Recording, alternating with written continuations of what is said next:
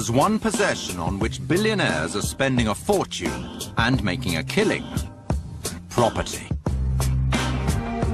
Penthouses, stately piles, fairy tale palaces to leave no one in doubt who's king. They're building fortresses. I like to refer to them as embassies. Fortunes are lavished on their transformation. We passed through a house in the country the other day, and it had 2 swimming pools off the bedrooms on the top floor. Why 2? 1 for each child.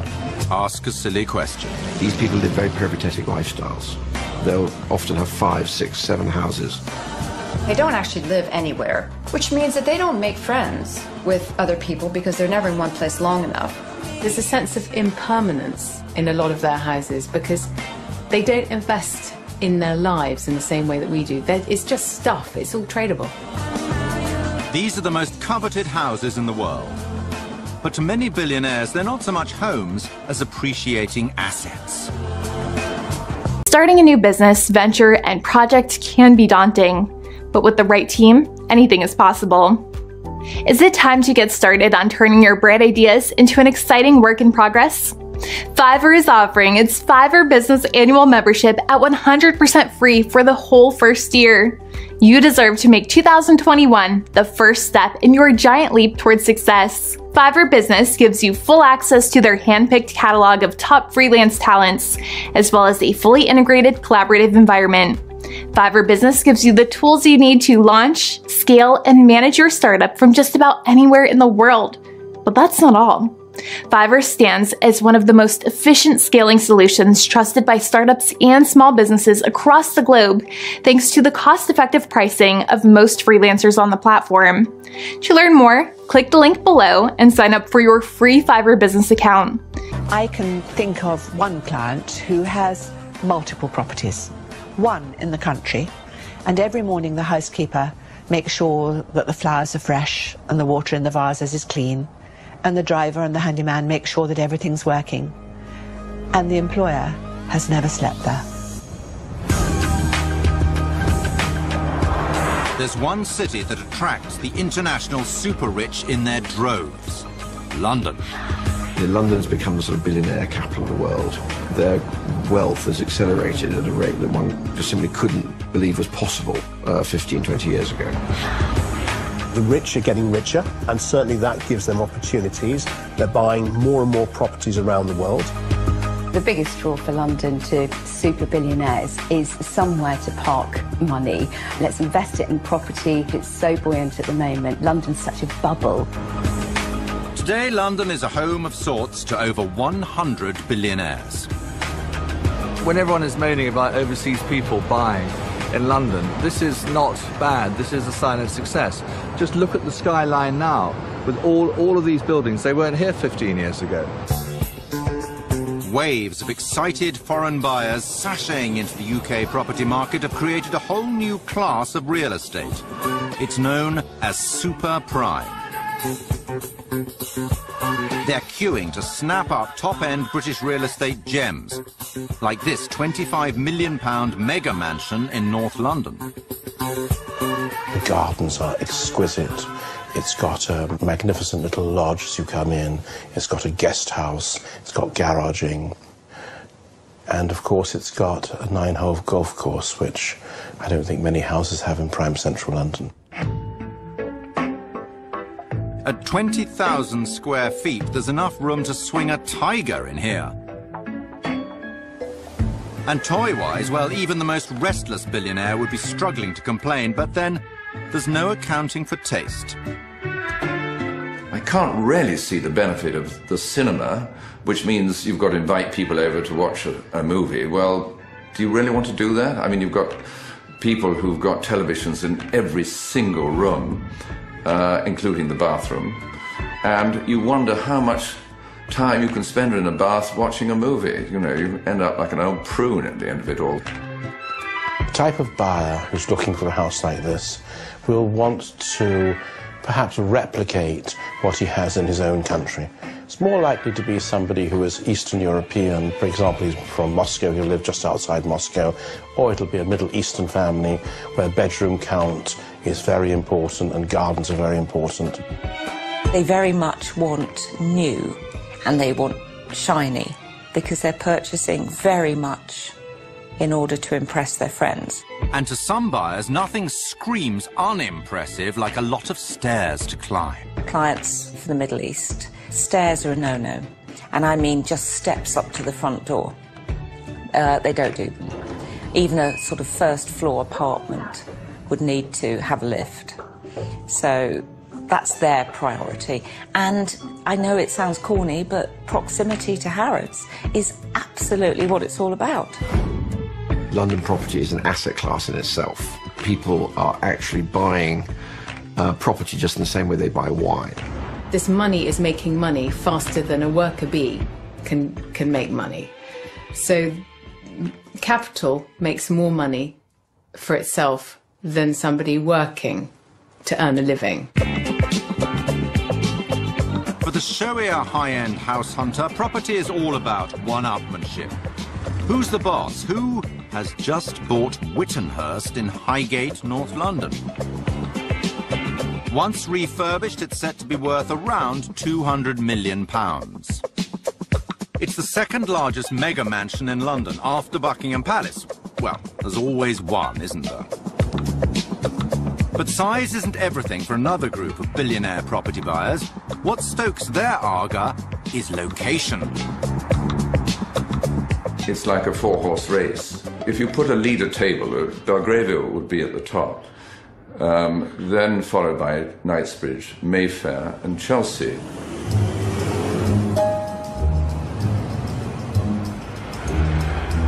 Andrew Langton has been selling London super prime for nearly half a century. If you are approached by a buyer who says, I want to find a house with scale, volume, important location, you've got to say, well, Belgrave Square is right at the top of the list. I mean, like Seaford House over here, I mean, that is as fine a house as you'll ever see anywhere in this town. Over the last 10 years, you've seen a dramatic rise. I mean, I remember selling a house on the south side for no more than about 16, 17 million. And that house today has obviously appreciated by at least 50 to 60 million. This gradually will be known as Billionaire Square. Ordinary mortals buy to live in. Billionaires buy to leave alone. I don't think I have ever bought a property for an uber-wealthy person.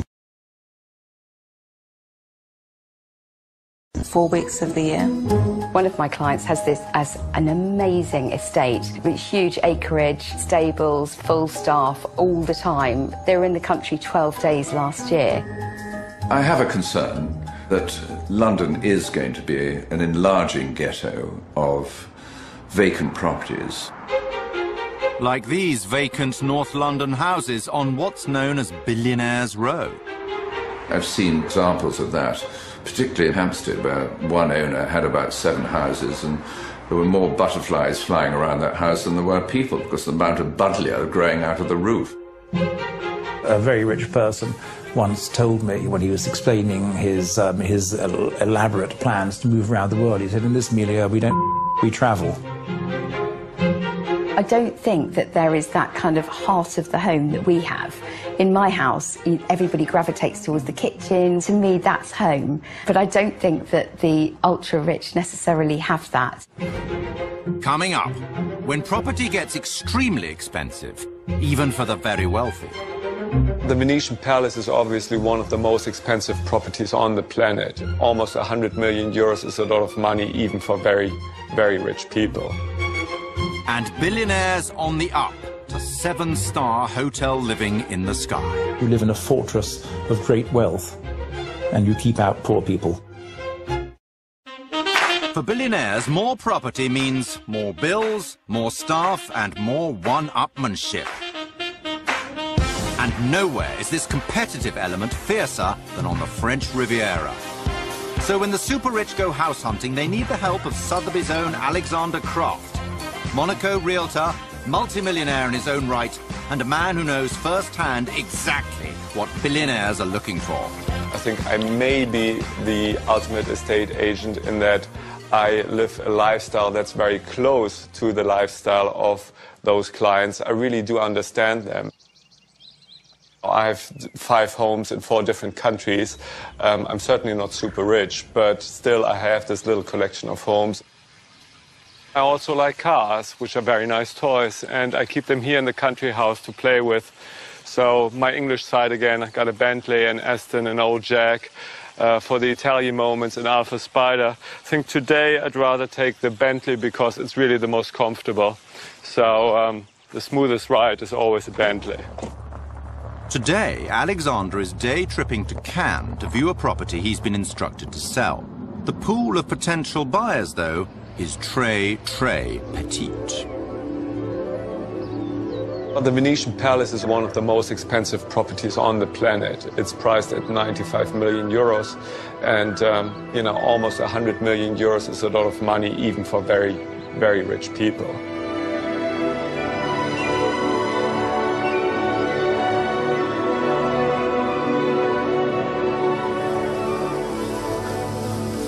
The Venetian Palace is based in one of the best areas of Cannes. You're overlooking the entire coast, you can see the sea, so it's in a very privileged position on the Côte d'Azur.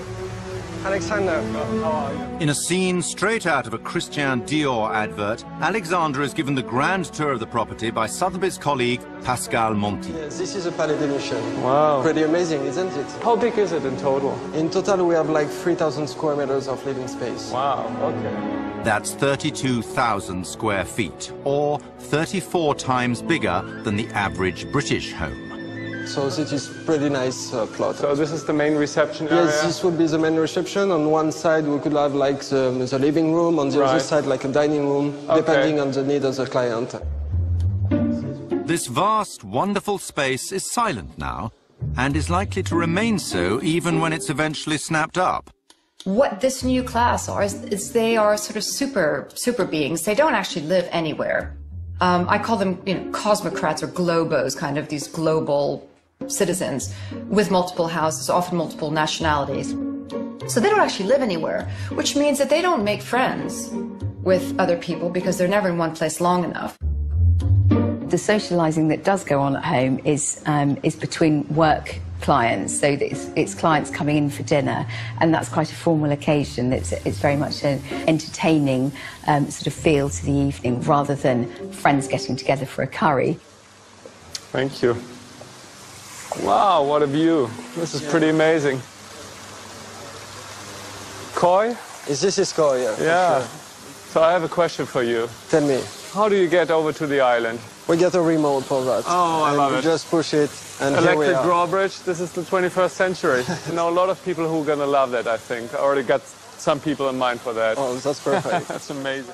A drawbridge. Even out here in the epicenter of one-upmanship, it's an impressive flourish.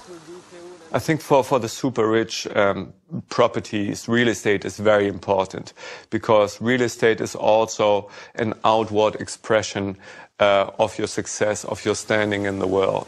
There's quite a lot of, competition and rivalry between the super rich. For many people, it's a question, am I at the best address? Do I have the biggest property on the Cap Ferrat in southern France? Do I have the biggest house on Eaton Square? Do I have the biggest penthouse on Fifth Avenue? As if it would be perfect property for a Russian buyer, for example. Yeah, I do think so too. They love always newer properties with all the gadgets, with all the extras, and a lot of space yes, as well. Exactly. Maybe otherwise like a Middle East investor from as the well. Middle East, yeah, absolutely. Qatari, perhaps. Well, this property obviously is designed to impress. This is designed to awe. And I think when one arrives here, just, the scale, the proportions, the layout, people who will love it, there will also be people who hate it. The cleaner for starters, and probably the bloke that mows the lawns. Once again, huge property, huge commitment. I do think there's stresses to having several houses. Even if you have 17 PAs and house managers, that ultimately you're going to have to take the call that the hurricane has just swept your island down. The super rich have problems that no one can understand. except they're equally rich social competitors. So it means either you can't talk about the things that you do in your life because the person is going to resent you, or say, or worse, they might make fun of you. And the super rich live in fear of being made fun of. So what do? You surround yourself, you go to St. Moritz, where everybody is just like you. And then you talk about the problems. The main conversations amongst the rich is the problem of having to pay tax. Paying high rates of tax is, of course, a high-class problem.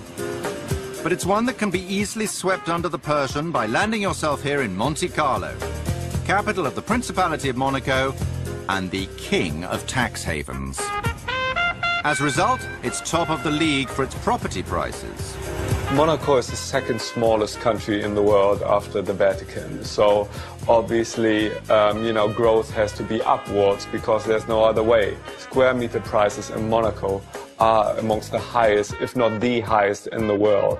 They start somewhere at 30,000 euros, but can go up all the way to more than 100,000 euros per square meter. So why would anyone want to swap a palace in Cannes for a mere penthouse in Monte Carlo? For the super rich, Monaco really has a unique appeal because obviously you have the tax advantages, but frankly there are many tax havens around the world. Almost nowhere else in the world you are as safe as you are in Monaco. You can wear your jewelry, your watches, your car without any problem, without thinking twice. Hello, Deborah. Hello, How are Alexander. you? Alexander has recently added this Monaco apartment to Sotheby's books. Wow. So they just completely restored the apartment, that's Exactly. it? Okay. This is something rare, you know, a nice contemporary apartment like this. Very nice pieces, very good art. I love the mixture, it's really unique. Wow, that's what I call a view. I mean, this apartment is amazing because you look really in all directions, right? You have Italy over there, you have the sea there, you have the yacht club over there. I mean, all the landmarks in one building. So, I mean, I think this is an apartment that appeals almost to everybody, right? It's perfectly renovated. The size is... Yeah, it's huge. I mean, for Monaco, 500 square meters. That's just over 5,000 square feet. The kitchen's a little bit special, but there are only 3 bedrooms.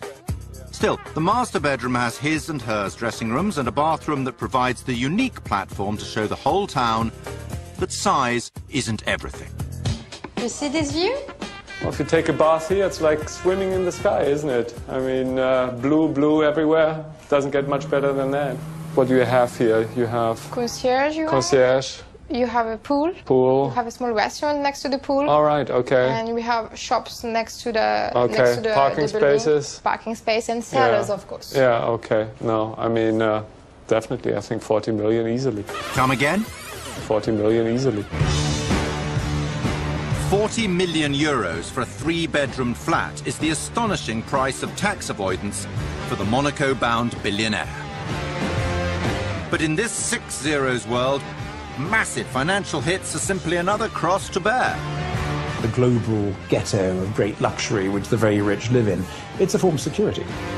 It's like a fortress. You live in a fortress of great wealth, and you keep out poor people. They are increasingly living in a bubble. They're very lonely. I mean, that's, I think, one of the key things that we've noticed. I mean, they're in their gilded cages, and they have everything they can possibly want, but they don't exactly have a life. Coming up, billionaires dig deep, for when you run out of space in London, the only way to go is down. You find the leisure centre, the swimming pool, the gymnasium, the cinema. Sauna, steam room, plunge pool, and an art store. I mean, obviously, everybody has to have an art store. About half the road disappeared into an enormous hole. It looked like a bomb crater. We were frightened that the house was really unsafe and that we were going to wake up in a pile of rubble in the morning. Super prime property in central London is mostly old, beautiful, and protected. Even the high rollers can't build high-rise, and this vexes them. So they're digging down to create hidden treasures. You know, I was driving down one of the prime West London streets the other day, and the whole square was just a sea of skips and hoardings at ground level, because every other property was digging down. It's the latest form of competition between the super rich. You can hear the drilling all the time because everybody's creating their iceberg houses, so they can make a 10 million or a 15 million pound mansion into a 20 million or a 25 million pound mansion. Bigger is better, and biggest is best of all. Well, I think basements are a bit like comparing penis sizes, you know, in boarding school. That it's basically about the size of your house. They're building fortresses. I like to refer to them as embassies. There is definitely a trend whereby people aspire to basically create a personal embassy. Take my hand. The underground emporiums of the super rich often have facilities that rival the top London health clubs. Standard must-haves for a basement would be the swimming pool, spa, sauna, a cinema, hairdressers, the must-haves. Some of the swimming pools we've done 8 metres, 24 feet length by, 12, 15 feet wide. So they're not small swimming pools. One that always springs to mind is the one that has a 10-metre high diving board into a swimming pool in the basement, and that's in a very central location in London. That's a dive through 2 floors of the average London home. And if you're swimming in cash, you can raise or lower the depth at will. We had one client whose children were majorly into water polo, so you need the pool at a different height, so the floor goes up and down. That way the children can play around almost as a paddle pool, or the floor can go all the way down and they can use it as a full swimming pool.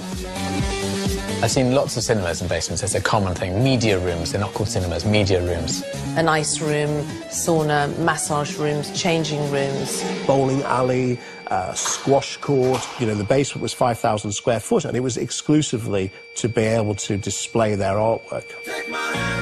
We put disco dancing room, we put a few of those in, actually. Staff quarters, don't ever underestimate staff quarters. That's seriously important. Well, garages are very important because you can't park in England, in London, so people like to have 8-car garages if they can get it, with lifts going down into them. One of our clients jokingly said it would be quite handy if he could have his own entrance onto the platform of the district line. They've got everything.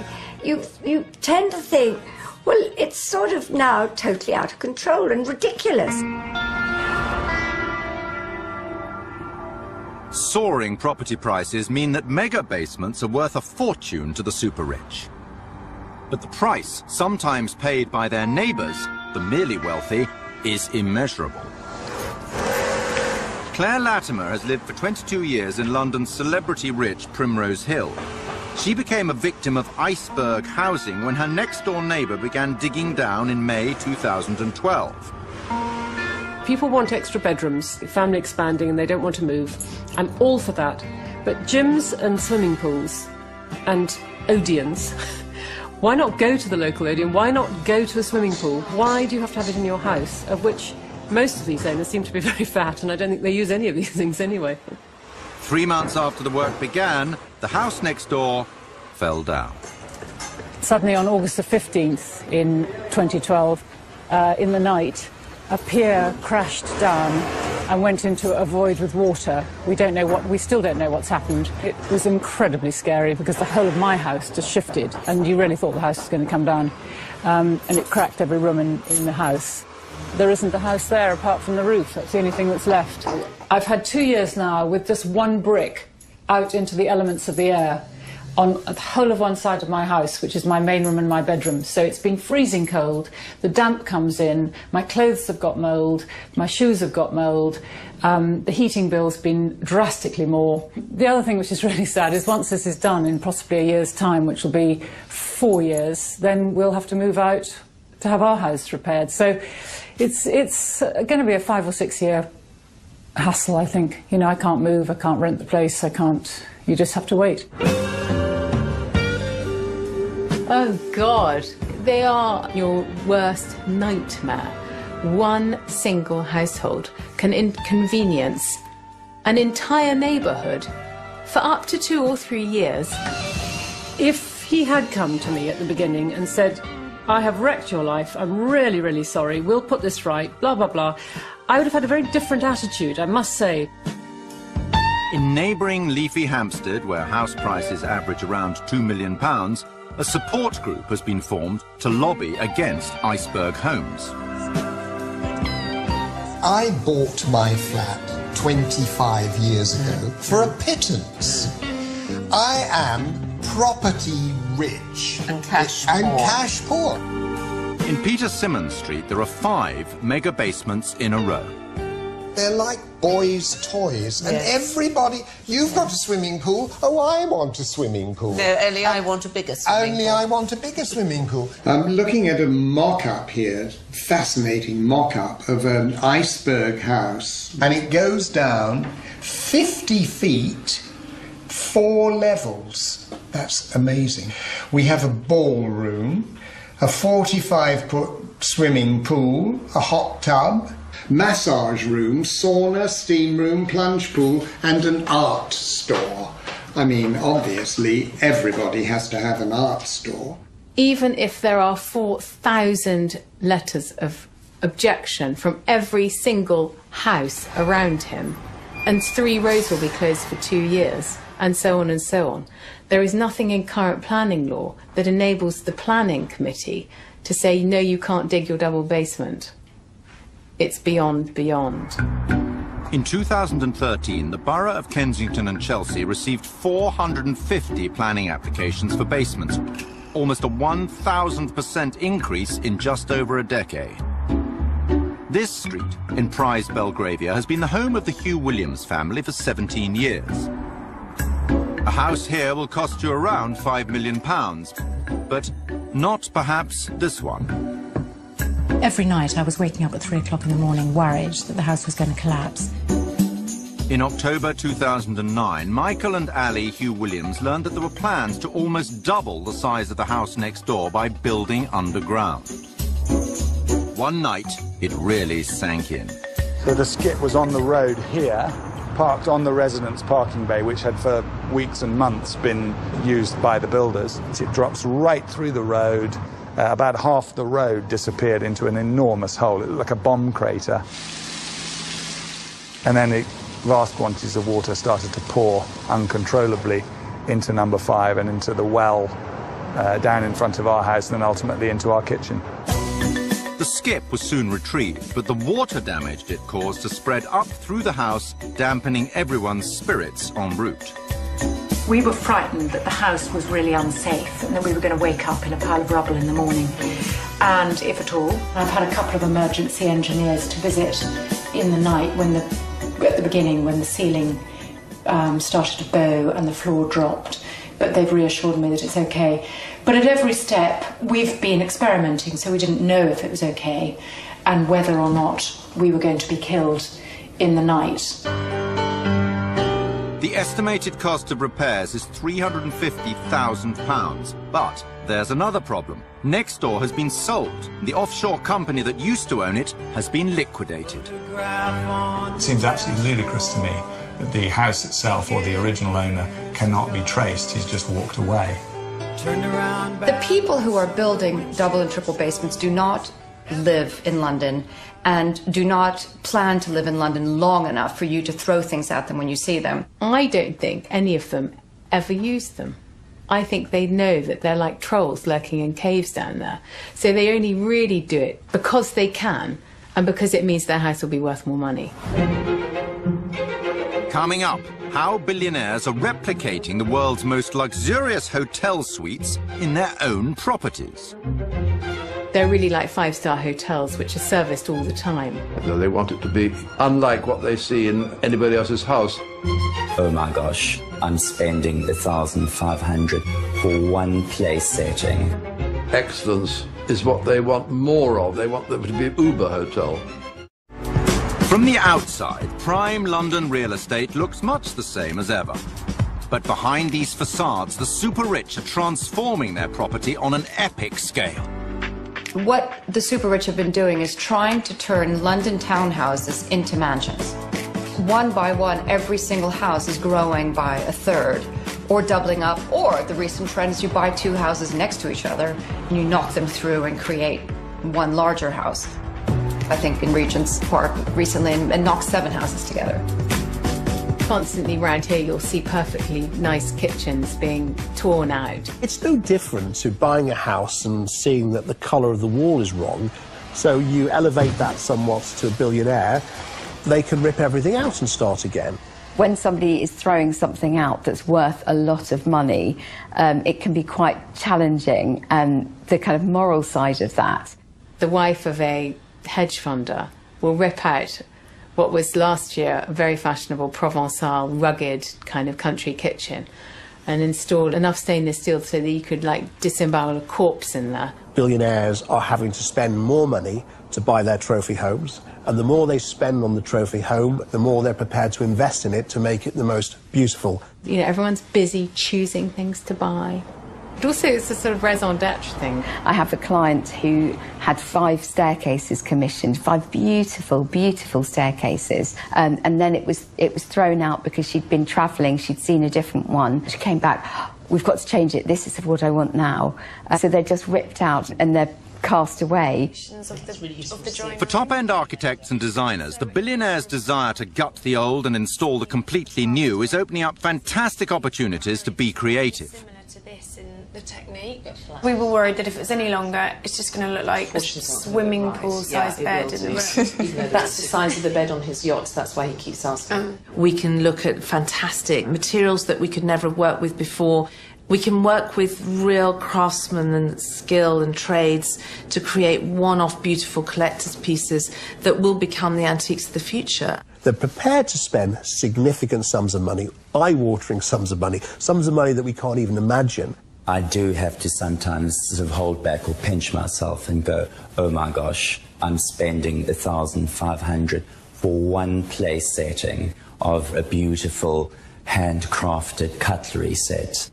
They're putting in some of the finest marbles in the world. They're putting in the most up-to-date, state-of-the-art technology, etc. These things cost money. I mean, you know, the Medicis are back in town.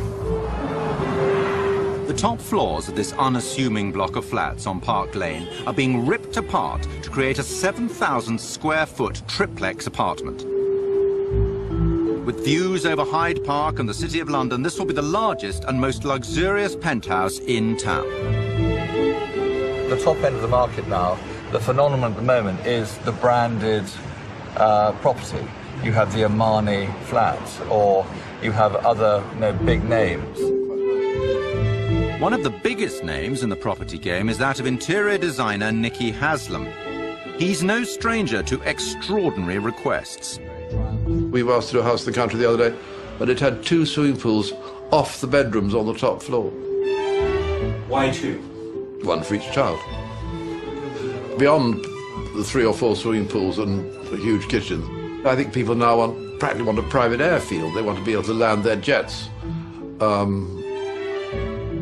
on their own property. Wouldn't that be wonderful?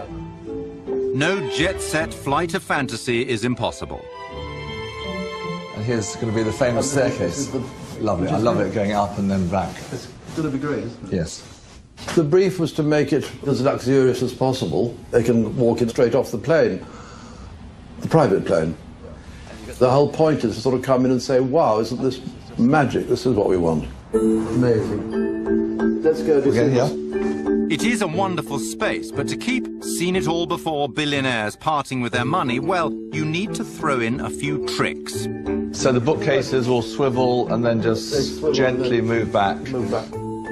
So you've got 1, 2, 3, 4 motors to swivel, and then everything just moves across. Yeah. Revealing the come in, Mr. Bond, into the studio. Exactly. Yeah, excellent.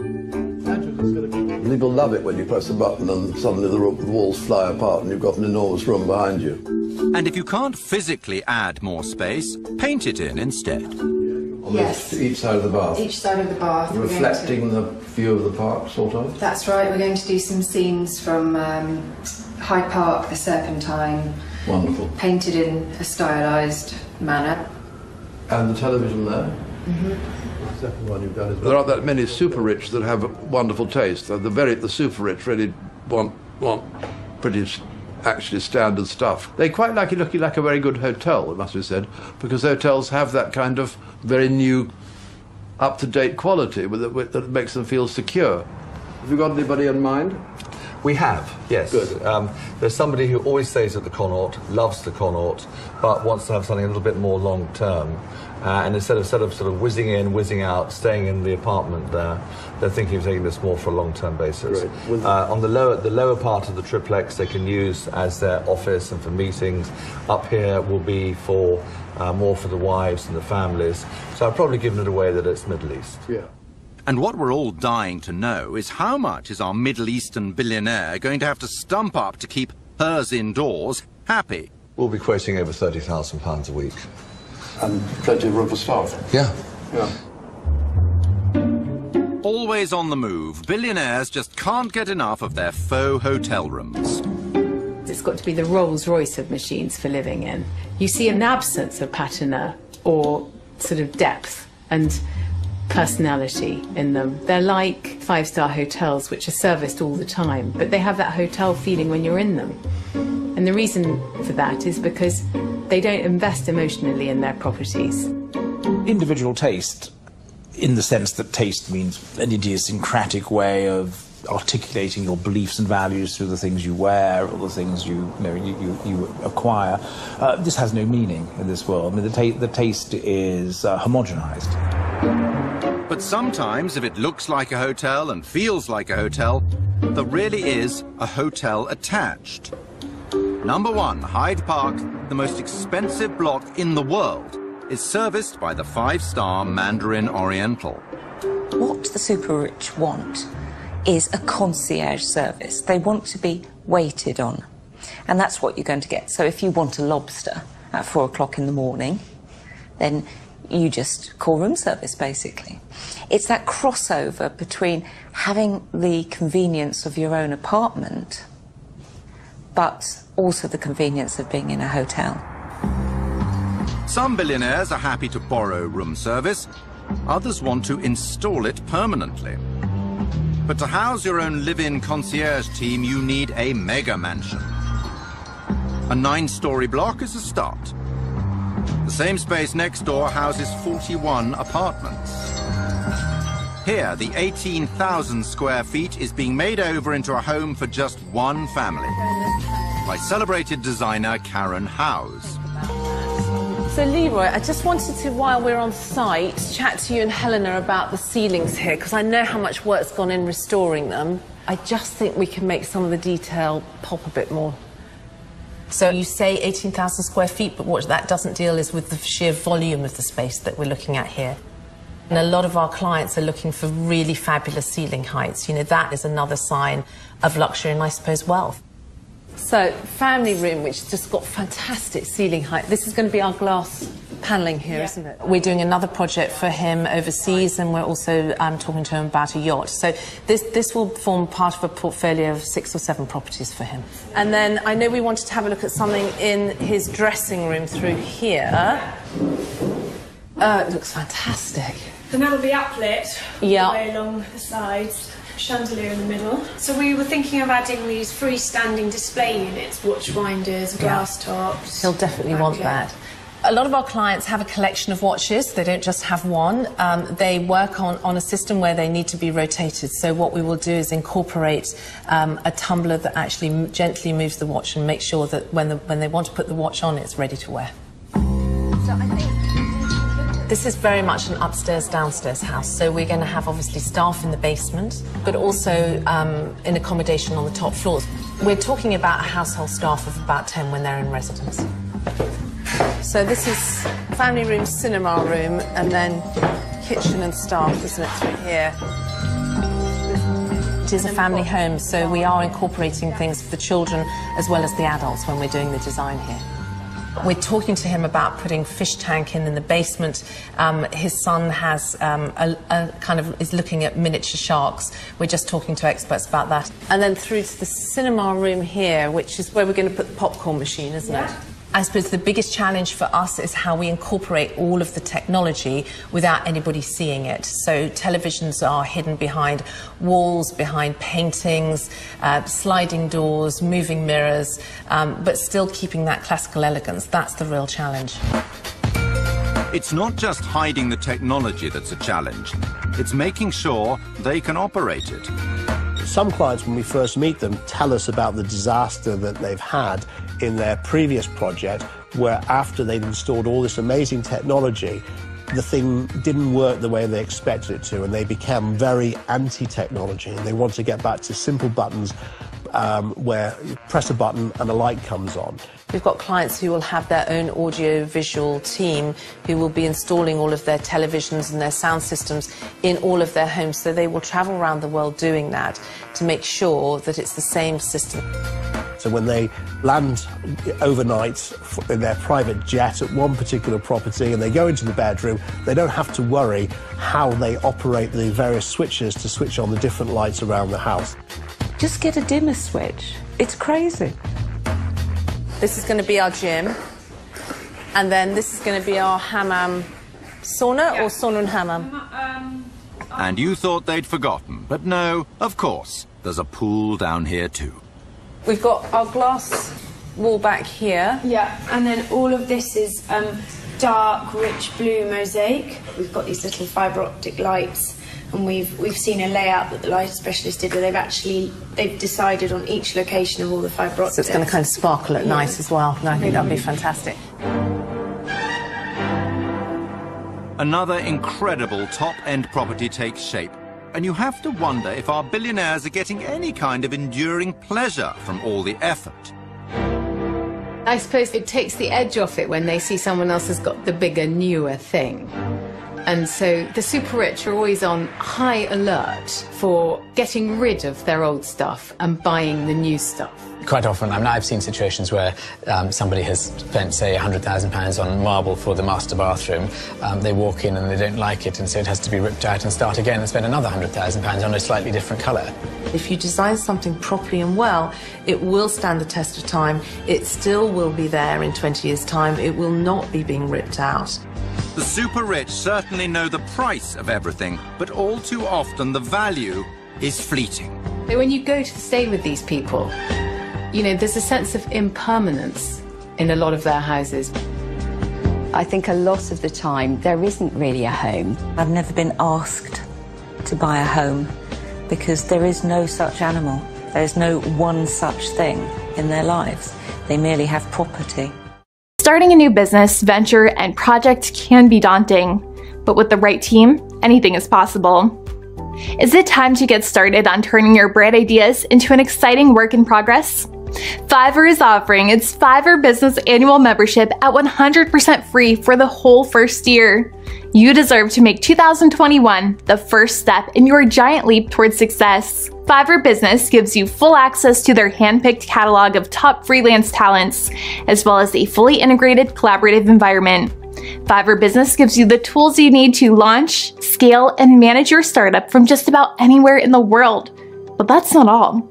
Fiverr stands as one of the most efficient scaling solutions trusted by startups and small businesses across the globe, thanks to the cost-effective pricing of most freelancers on the platform. To learn more, click the link below and sign up for your free Fiverr Business account.